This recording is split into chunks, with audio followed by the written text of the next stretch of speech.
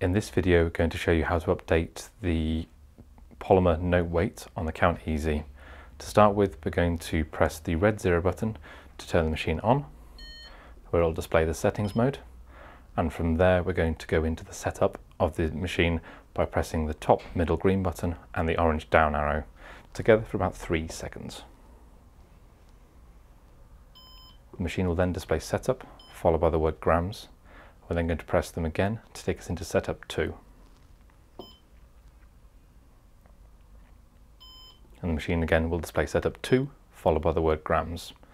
From there, we're going to scroll down on the orange arrows until we see note weight.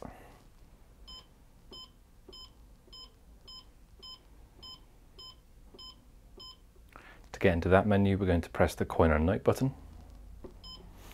And then from there, the £5 polymer denoted by the star has already been set correctly with the weight at 0.746 grams. We're going to scroll up to the £10 star, which is also the £10 polymer, using the up orange arrow. And we're going to change the weight from the current screen of 0.795 grams to its actual weight of 0.828 grams. To access that, we're going to press the coin or note button, which will give us an OK with a question mark in the bottom right hand corner, and then going to press the orange up arrows to get us to the accurate weight of 0.828.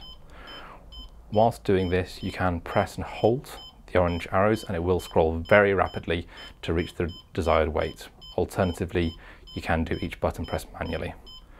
Once we get to the desired weight, we're going to press the coin or note button and lock that weight in. And from there, I'm going to press the plus equals button twice to take us back to the main count screen.